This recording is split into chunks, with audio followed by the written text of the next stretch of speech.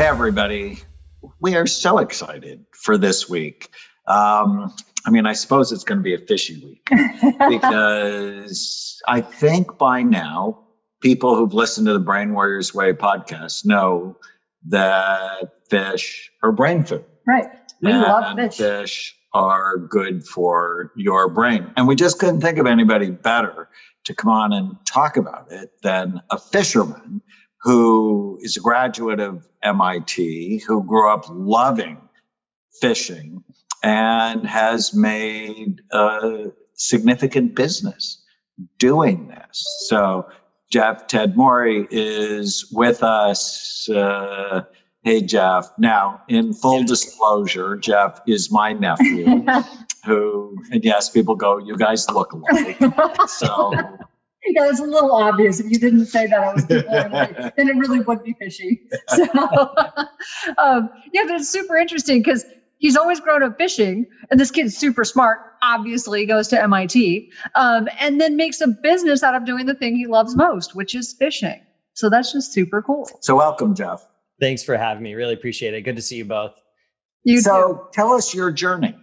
I think in this first episode, let's let people get to know you. So obviously you grow up in our family, which is large and a bit insane. It's an amazing family. Your dad is an incredible cook. He grew up in Lebanon. And I remember one of the stories from your dad. He didn't do well in school. And he said out of 45 kids, they didn't give you grades. They ranked you on how you were in the class. Instead of the 45 kids, I was 44. And his dad got mad at him because, well, if you're going to be the worst, why don't you be the worst? But you did really well in school. So that's super interesting. No, I love that. So talk to us about growing up fishing and how you ended up at MIT. Yeah. So for me, I grew up in a family that really wasn't a huge fan of the ocean. So it's kind of weird that I wound up with this insane passion for something where really my dad, my mom, all of my siblings, none of them had a deep passion for fishing or the ocetion. But I always recall your dad did. So your dad didn't. No. So my dad would always go fishing with me.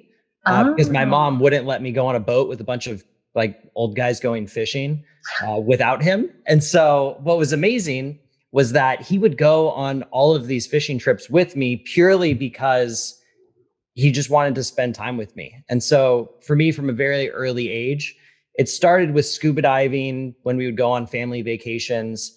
Right. I was the kid that was going up to the scuba diving instructor and having to convince him that I was old enough and that my asthma is not really that much of a big deal, right? Like nobody would let a 13-year-old go scuba diving who has asthma. But I was able to convince my way in purely because I was extremely passionate about it and wanted to make it happen.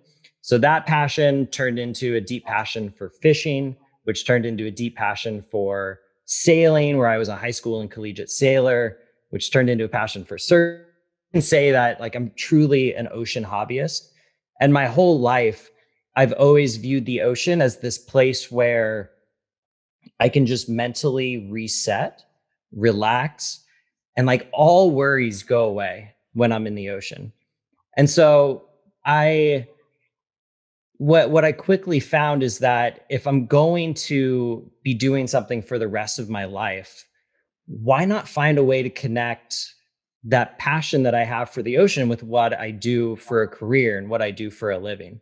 And so ultimately I left the job that I had prior, went to business school at MIT with the true like mission to use business to preserve our world's oceans. And ultimately it's because I saw the profound impact it had had on my life. And I had seen, kind of the degradation and destruction that we've seen in the ocean, whether it's through pollution, through overfishing, through, so many different means, that I wanted to make sure that future generations had that same environment to grow up in like I had.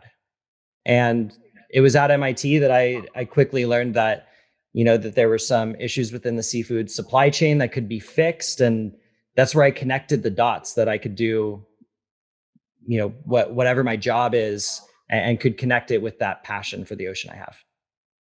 It's amazing. Yeah. I'm listening to Jeff Bezos's book, Invent and Wonder, which I highly recommend. It's really a good book. And Amazon has bought many companies. And he says when he talks to the founders, he's looking to see if they're missionaries or mercenaries. And he only buys companies where the founders are missionaries. And he says, oh, by the way, missionaries make more money because they're in it because they love it and they want to protect the business and make it grow, as opposed to being in it just for money. Right. And clearly at Amen Clinics, we're missionaries and have loved it for a long time. What did your family think about you going into this business? Did it just sort of make sense to them, given your love and your passion? Although you had a good job, you were working at Patagonia before you went to MIT, and they loved you there. They wanted to keep you. Yeah, no, I mean, it wasn't an easy decision, right? I had an amazing job at an incredible company surrounded by amazing people, where I was sitting alongside one of the greatest entrepreneurs of all time, like sitting right next to me, the founder of Patagonia. And I would have conversations with him about his excursions going fishing or diving in, growing up in Southern California. And I was sitting on their corporate investment arm. So I would vet early stage mission driven startups. And a lot of them are related to the oceans or the apparel supply chain and sustainability. But what I found was that talking with entrepreneurs on a daily basis made me envious of that side of the table, right? I had this deep hunger, and it's in my blood to be an entrepreneur, right? My grandfather, your dad, Daniel, right, started his own thing, right? And that's just inherent in who I am. And that's ultimately why I left, was because I knew that I wanted to be an entrepreneur. I wanted to take that risk. Although never in a million years would I think I would end up in the same industry that my family comes from, right? Because growing up, the question was always, are you going to join the family business? And it was always no, right? There's no way I'm going to join the family business. And what's so funny is that, growing up in a family of grocers, they've always been feeding people. And now I'm doing that exact same thing, but with a very specific product that I know and love really well. I've had conversations with you, and what I really discovered when I first heard you were doing fishing, I'm like, oh, that makes sense. He loves fishing. But I really realized for you, it was about way more than that. When I've talked to you about this, it's like you have a deep passion for the fishermen. You have a deep passion for the ocean, for sustainability. And for you, like I realized you were trying to bring all of that together. Like you were really trying to take care of these guys and the ocean. And that was really cool. Like your passion runs deep and really it's comprehensive. And I like that. Yeah. And it's one of those things where the fishing community has just been pushed aside in a way, right? They take their products as commodities. They pay them the lowest prices possible. And that's it, right? And we've lost a lot of that love in the food that we eat. Right? Yeah, we've lost that. It's a little like farmers, right? Would you compare it to farming? Absolutely. Yeah. And so having that deep connection with your fishermen is largely lost. And so I really wanted to set out on this mission where we could actually pay fishermen a living wage, pay them more than anybody else is willing to pay them, and prove out the hypothesis that if you do that, they'll take better care of the product and our customers are going to get a higher quality product at the end of the day. And, I strongly believe that, if you treat people right and with respect and you take care of them, then they'll do right. And ultimately put out a better product at the end of the day. Well, it's that passion for your customers, and your customers are both fishermen and then the people who consume it. When we come back, let's talk about E-fish. So if people want to learn about how to get this really high quality, sustainable fish, they go to efish.com. Is that your website? That's correct. e-fish.com. So there's a hyphen in between, and you can use the discount code Amen10 for 10% off your first purchase of fresh American sustainable seafood. Awesome. Stay with us.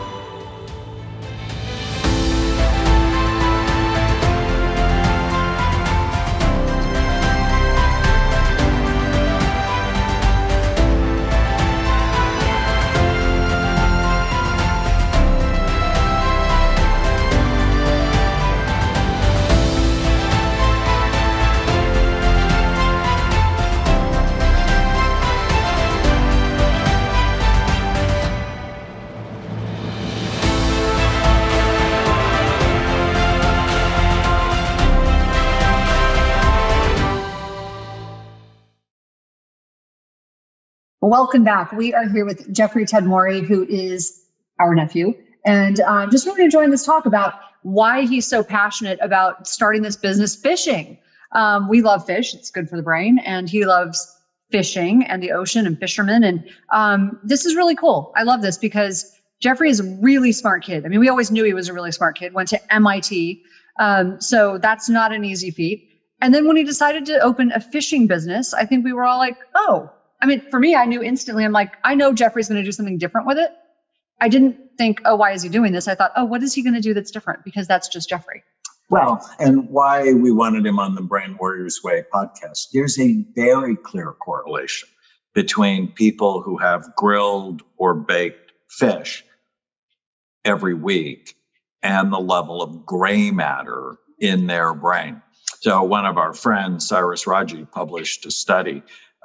This is really important, right? The food you eat directly impacts the health or illness of your brain, which means how you think, your overall level of success, your ability to connect and relate. And one thing I like is this, I mean, obviously E-fish sort of speaks for itself. During quarantine, when we couldn't get food, I was like, okay, we had to order stuff, right? But it was easy. I just ordered fish online. So and it was e-fish.com. Yeah.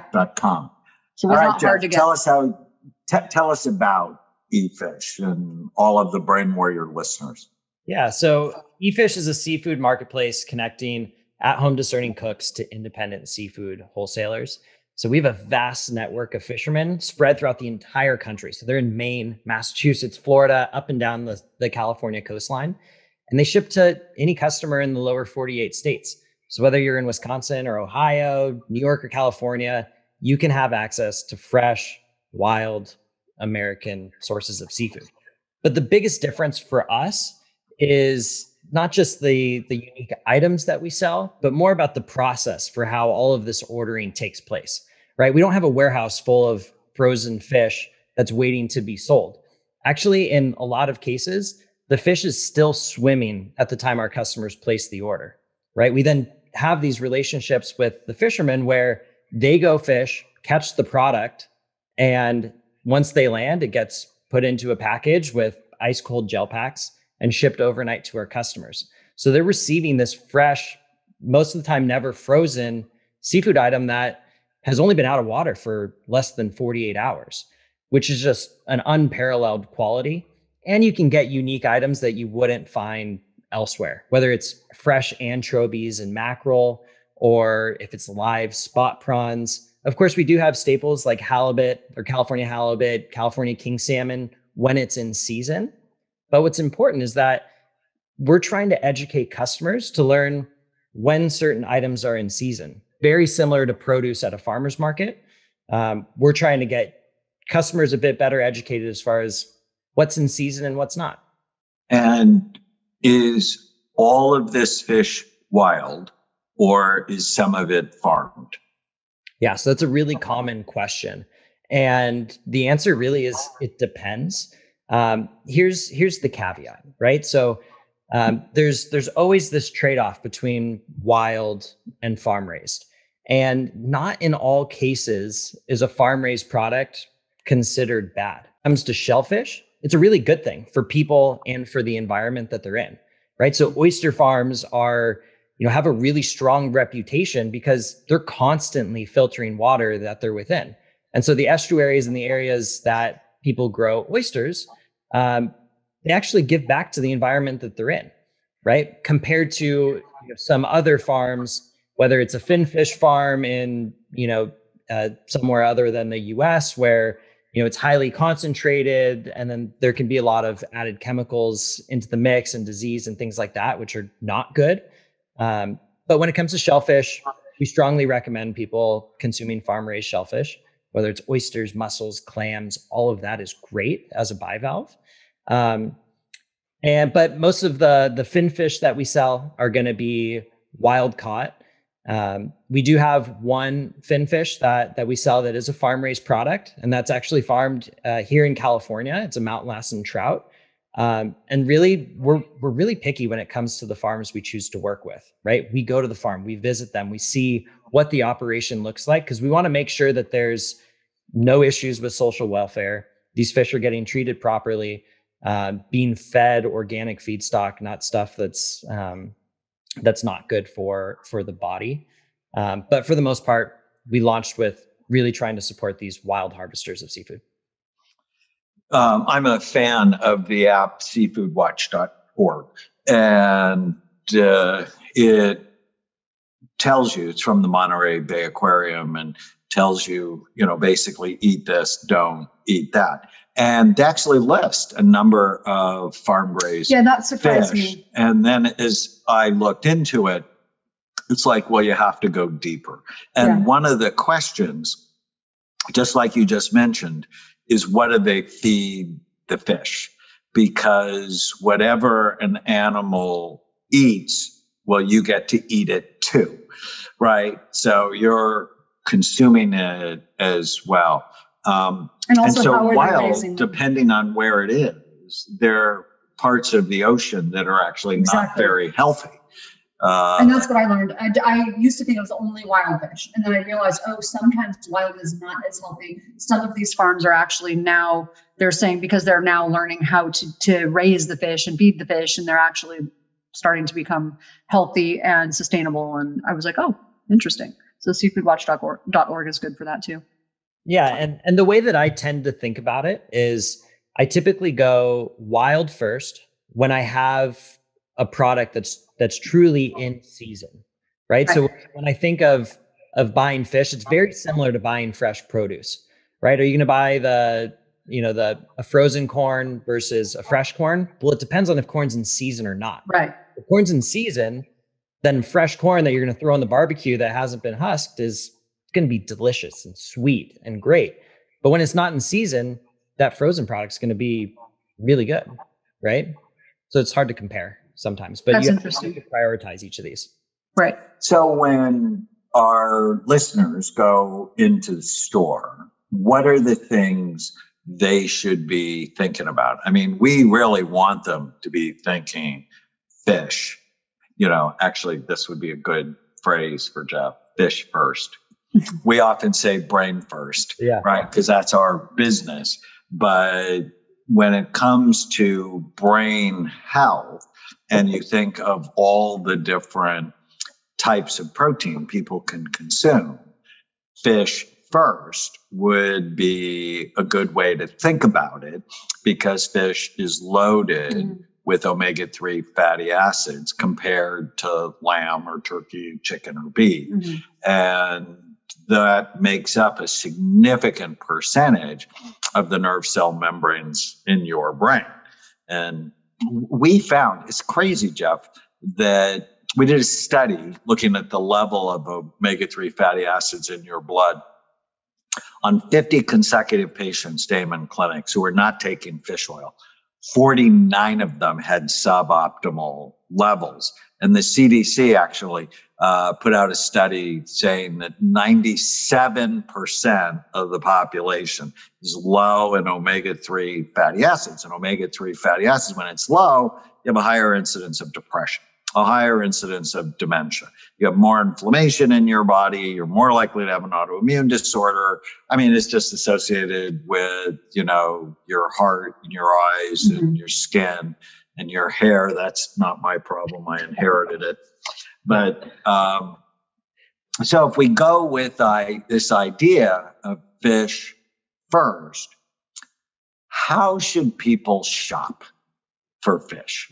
Yeah, and I love that fish first idea. And one thing that you made me just think about as well, I was reading the USDA dietary guidelines report where they also said that 90% of Americans don't eat the recommended amount of seafood. And so hearing you say that 97% are low in those fatty acids, it feels like a really direct tie there. But as far as what to look for when you're shopping for seafood, first and foremost, I like to just ask questions, right? And you quickly learn whether it's behind the counter, if it's a fish market, if it's your local fishmonger, if it's a grocery store, getting answers and how they respond to those answers is a really easy way to know whether that company you're buying from actually cares about a lot of these questions, right? Whether they're digging into it on the sourcing side or not. And so where I typically start is first and foremost, a USA caught and processed product is really going to alleviate a lot of issues regarding overfishing within the area, because the USA is the most highly regulated fishery in the world. So that's going to alleviate a lot of environmental issues that you may have, as well as social issues, right? Because we have labor laws here in the US that are extremely stringent that these fishermen have to abide by. So first and foremost, USA caught. The next thing is of course, whether or not it's wild or not. If it's farm raised, you want to figure out where that farm is, right? You want to dig in a little bit deeper. And I know that's a lot of work. And so if you can find somebody that you trust to make those decisions, to find the right, to source from the right farms for you, then that's the easiest thing to do. But ask questions. And ultimately, when it comes to taste, I like to think that a fresh product a fresh in-season product is going to outperform a frozen one. But there's a lot of really amazing freezing technology where they really are able to freeze at a really peak level of freshness. But if you can work with somebody who gets you products super fast, then I typically go with that fresh product. So you made me think of Chilean sea bass and Scottish salmon and Norwegian anchovies. Yep. And are those marketing ploys, or are they actually from those areas? Yeah. No, I mean, in a lot of cases they are, right? So Chilean sea bass is a great example of that. It sounds exotic. It tastes great. But there are areas of the world that are better known for responsible fishing than others. And it takes a bit of digging to figure out where those areas are, right? We sell products out of Scotland that come from the Scottish Fishermen's Union. It's a small co-op of fishermen who operate out of Scotland, and they're catching scallops, small haddock, squid, cuttlefish, all these amazing products.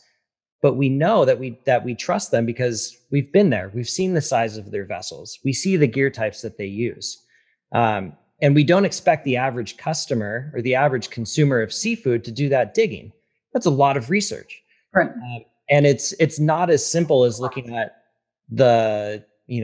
seeing Chilean sea bass and saying, is Chile good or bad? It's really not that simple, right? You have to dig a little bit deeper into it.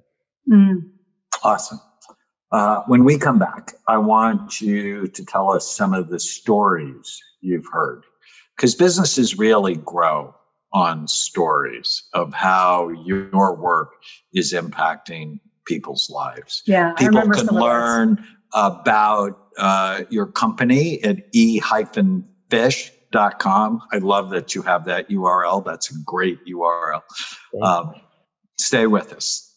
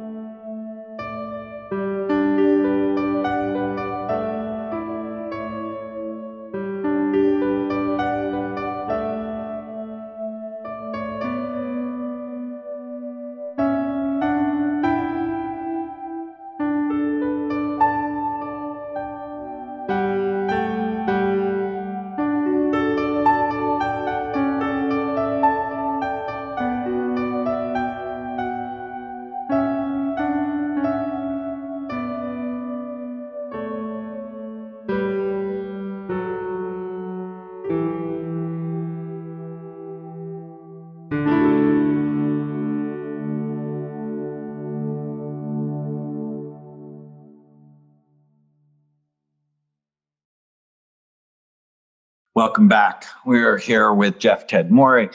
We're talking about fish and your brain and how to have a bigger brain. It's the only organ where size matters. And if you want a bigger brain, fish has just got to be part of your diet. Some people say, I don't like fish, and I wonder why that happens. Do you have any idea? It's, their mom was not a good cook and didn't prepare it right. They weren't exposed to it young. When Chloe, our youngest, That's all she would eat. A child. She would eat was a no small other child. protein. No, it was like 6 months old. Like she was like 6 months old. She always would reach for sushi. And I'm like, she can't eat that because I'm not going to give a 6-month-old raw fish. So I called her doctor. She wouldn't eat any protein though. So I called her doctor. Finally, when she's about a year old, she wouldn't eat any kind of chicken, nothing. She wouldn't even eat hot dogs. Like I would try to bribe her with some kind of protein because I was freaked out that she wouldn't eat protein. So I called her doctor. He's like, give her the sushi, just make sure it's clean. I was like, really? So, but she was drawn. Is that why she had 12-word sentences? Maybe. And why she tortures me with language? Yeah, no, she's like, yeah, maybe that's why she's got a 4.2 GPA. Who knows? Yeah. But all she would eat was raw fish. It was she wouldn't even eat it if it was cooked. Yeah. Super weird. What's funny is I grew up hating seafood. Oh, funny. I would not eat it. And I had this interesting situation where I love to go fishing.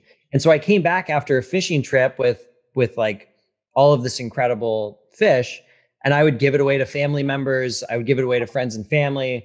And my parents sat me down and said, listen, if you're going to go fishing, you have to eat the fish. Oh, that's funny. You can't kill these animals and not consume them. That's just not right. And so that next fishing trip I went on, I made a dedicated effort to try it when I got home. And I was shocked. It tasted nothing like what I had always known fish to be. And that's because I had grown up never actually having a good piece of fish. Interesting. Right? So I think at the end of the day, people have bad experiences because they're not getting a fish that's truly fresh. Yeah. They're out of water for far too many weeks. Yeah. They're frozen and thawed out far too many times. And what we like to say is that the quality of seafood depends on two things. It's time out of water and consistent temperature. And the traditional supply chain relies on 3 to 5 different wholesalers moving the product between warehouses. And that extends time and it increases the risk that that product's going to stay cold. Yeah. That leads to a product that's ultimately subpar. And so I would encourage anybody who does claim that, it's too fishy or I don't like it, try a good piece of fish and you might be surprised. That's cute. So my neighbor was from Japan. Amazing person. He loved my daughter. He knew that she liked fish. And so he went fishing, got this very, very fresh piece of fish, brought it over. He didn't speak great English. He brought it over and he said, make sure you eat it soon. And so I'm like, okay. So that night I cooked it and we took him a big piece of it and he was horrified.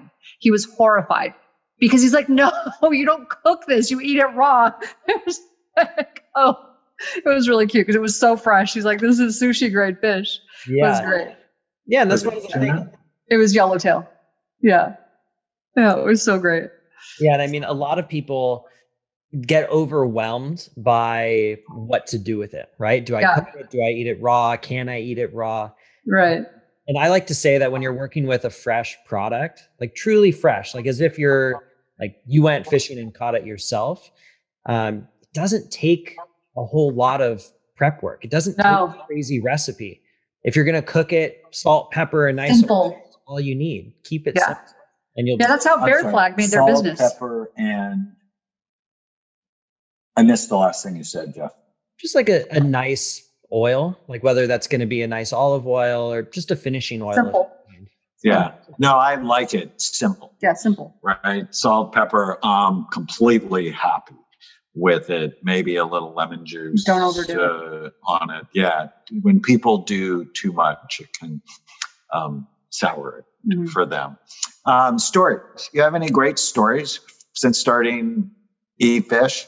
Yeah. So we had originally launched as a as a marketplace connecting these fishermen to fine dining chefs.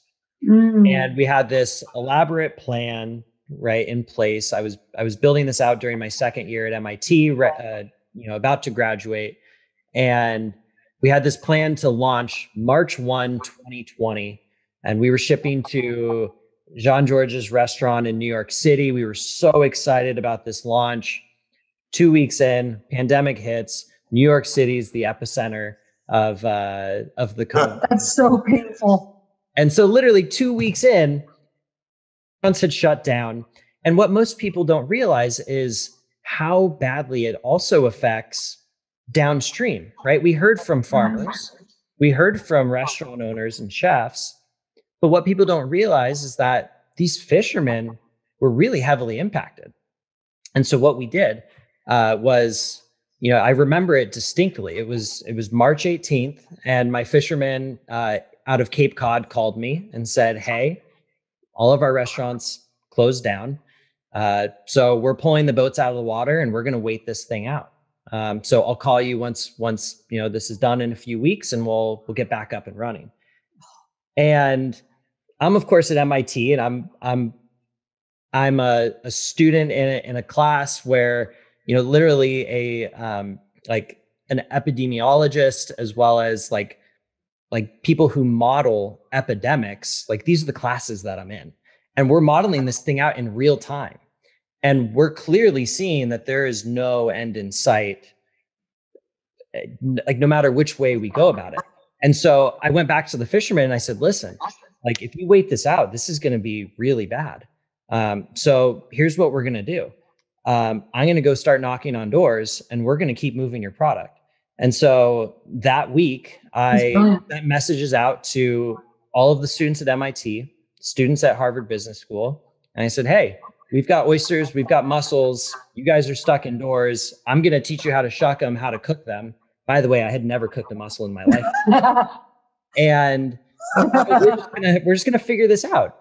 And so I drove down to Cape Cod. I picked up oysters. I picked up mussels and clams.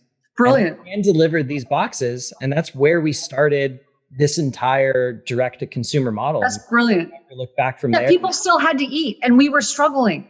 And that was just brilliant, because it's like, what are we going to do? Wait a year and a half to buy seafood? We can't do that. Right.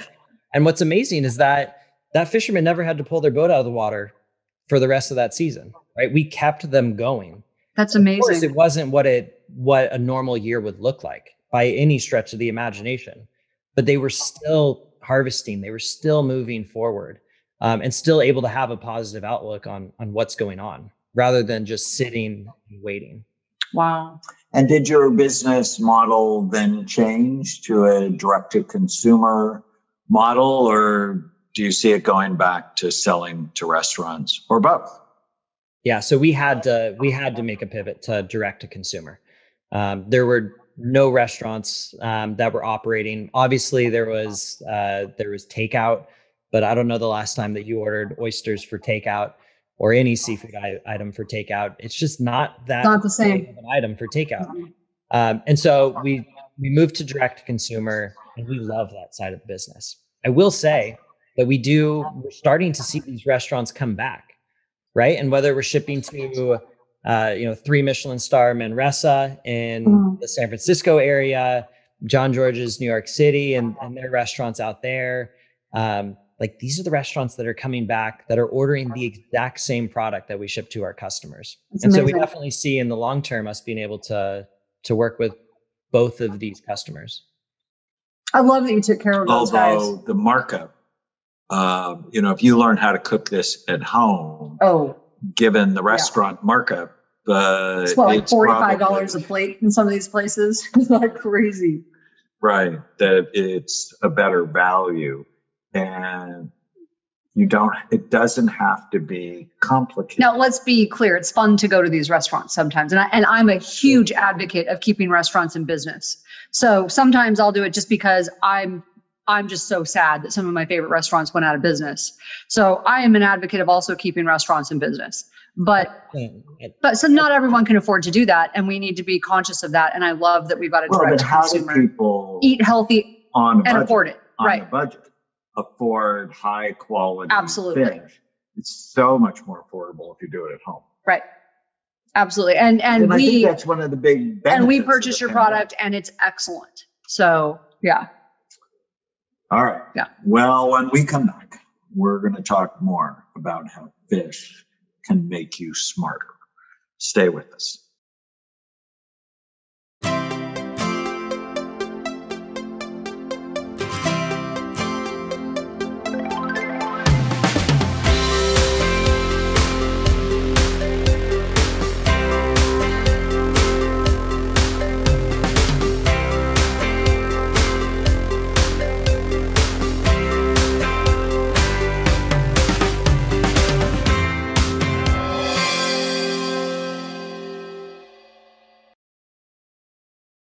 Welcome back. We are here with Jeffrey Tedmori talking about fish.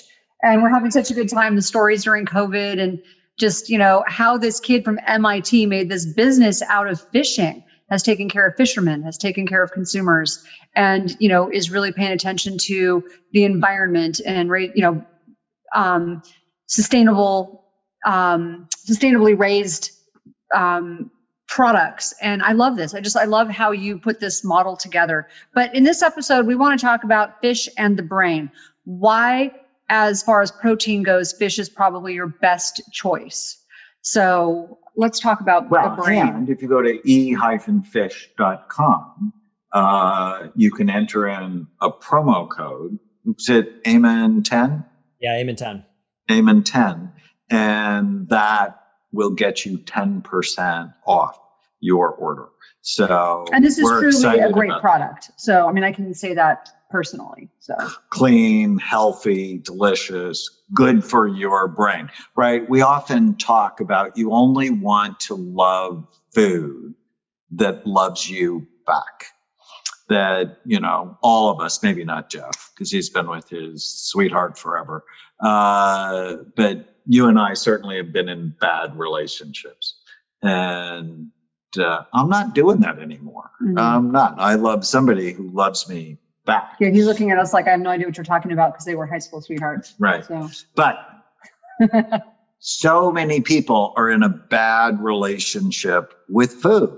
They love things that hurt them, that cause inflammation, that increase their risk of cancer and diabetes and heart disease. And you only want to love something that loves you back. And this is a great opportunity for you to fall in love with fresh, sustainable, healthy, brain healthy fish. So e-fish.com. So Jeff, let's talk about the healthiest fish that you have on the site. And one of the things we talked about at the break that surprises many people is that mackerel is actually loaded with omega-3 fatty acids. Yeah. So mackerel is one of those products where most people don't see it in their local market. They don't think to buy it. And I'm not going to lie, it does have a really strong flavor to it, right? So it's not for everybody, but it's packed and loaded with omega-3 fatty acids, which we all know and love. It's double that of salmon, and salmon's the poster child for omega-3s, right? Mm-hmm. And so, it's one of those things where you have an opportunity to eat lower on the food chain, which of course means that it's not going to have a lot of accumulated heavy metals, in addition to having those omega-3s. And so that's just an item that you really can't find elsewhere. And it's one of those seasonal items during the summer that we're super fortunate to be able to carry. And are they small fish? Yeah, so they're small. So they're, a lot of people will say that it's kind of like eating the food that the big fish would eat, right? So it's known for being a bait fish, right? It's similar to anchovies, similar to sardines. Mackerel is maybe this big in size, right? And they're small and slender. But that ultimately eating lower on the food chain is one of those things that we need to be able to do to support more healthy fisheries, mm-hmm. prevent overfishing on some of these species that are more mainstream, right? We need to give them a break every now and again. Mm-hmm. What's your favorite way to eat them? So a lot of people love to grill this fish. And Mhm. so what you can do is kind of you'll keep them whole. So it's a whole fish that you're going to cook. And really, one way that one of my customers did that I absolutely loved and tried myself was you'll slice the meat on the fish, and you'll slide little lemon wedges in between, Oh, and you throw it on the barbecue and get a nice char on it, and it's really delicious. yeah. I was going to say sometimes when a fish is strong, either lemon or a little bit of vinegar can help too, Absolutely. with the flavor. Yeah. So mackerel is a surprising fish. What else? Yeah. So and of course, like I like to think of things based on where the fish are. So on the West Coast, we have some amazing fish that are packed with omega-3s. Black cod is one of the more notable ones. You could also find it called sablefish or butterfish because it really is. That's what I had from Yeah. and it was That's great. right. Yeah, that's what like Nobu made famous with his miso black cod, Yeah. packed with omega-3s. We have fresh anchovies and sardines like you would find when you're in Italy. Yeah. I love sardines. Most people don't like them. Yeah, no, they're fun, and you just have to. One of the things that I've learned, being surrounded by more seafood, is just take the experience for what it is. It's a total culinary adventure. And that's what I love about it, because you can try different products. It's a ton of fun in the kitchen, versus cooking something like chicken where you have white meat and you have dark meat. Right. With fish, like the opportunities are endless. Yeah. Believe it or not, one of the ways that I love the smaller fish like that is in egg, like breakfast in eggs. Like people are like, what? No, I promise you, it tastes great. It's really good. So I grew up eating that kind of thing. So like kippers and eggs and, sardines and eggs, and it's actually really good. It's tasty. For a long time, I didn't like salmon. And then I found Copper River salmon out of Alaska. And for some reason, I guess the fat content's different. Love Copper River salmon. And it's just about ready to run now from, if I remember right, it's June, July. So why would different species of fish taste significantly different? Yeah. So ultimately, the way that I like to think of it, and you said this earlier today, what they eat and the environment that they're in really dictates the flavor profile of these fish. And so what I like to look at is, where are these fish being caught?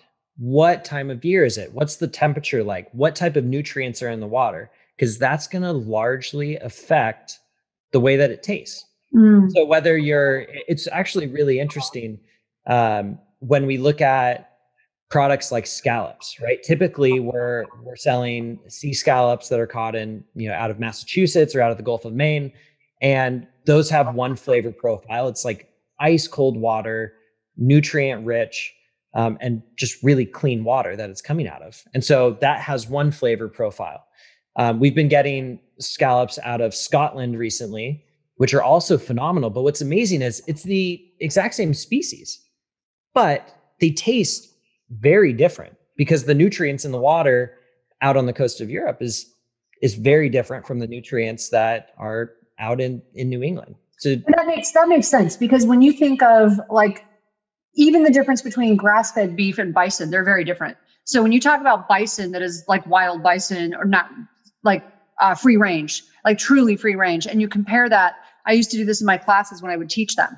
I would show a farm-raised piece of beef next to a free-range piece of bison. One is a light pink and white, because the white is the fat that's marbled all through it, and they're same cut, like in New York. And then the bison is deep purple.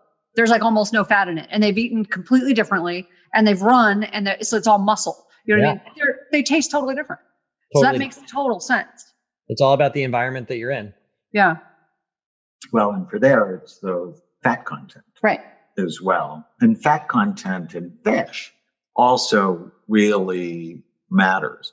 What are some of the leanest fish compared to the fattier fish?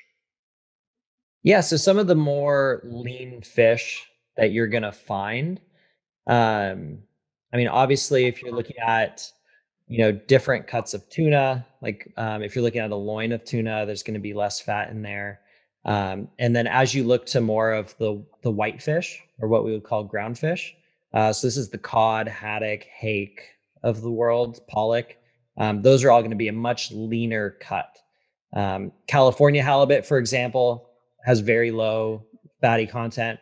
But if you get a halibut from Alaska or you get a halibut from Maine, those are going to have a much richer fatty content to it.